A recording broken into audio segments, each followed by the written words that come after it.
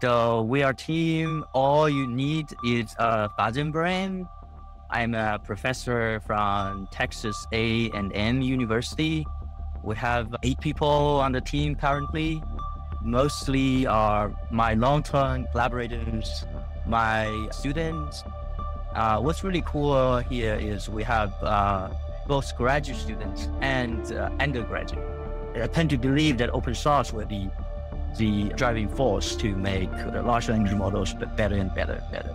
I love open source. I tend to publish everything, not only the data, not only the results, but the scripts for evaluating those things, right? I think open source is a great thing. It's also for good education for students to learn, right? And also we are very fortunate to have this high performance computing resources provided to us so students can actually train models by themselves.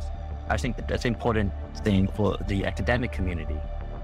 I think a lot of new change you'll see after this competition, not only open source code, but also a good amount of talented people and new algorithms, new technology being published, all being developed in the past 2 years due to this competition.